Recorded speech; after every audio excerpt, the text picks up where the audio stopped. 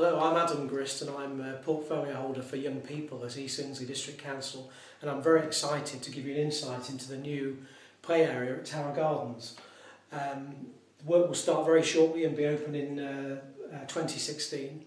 We're very grateful to everyone who responded to our consultation a short time ago, and we've tried to feed all those thoughts into the new facility. So the focal point is a pirate ship.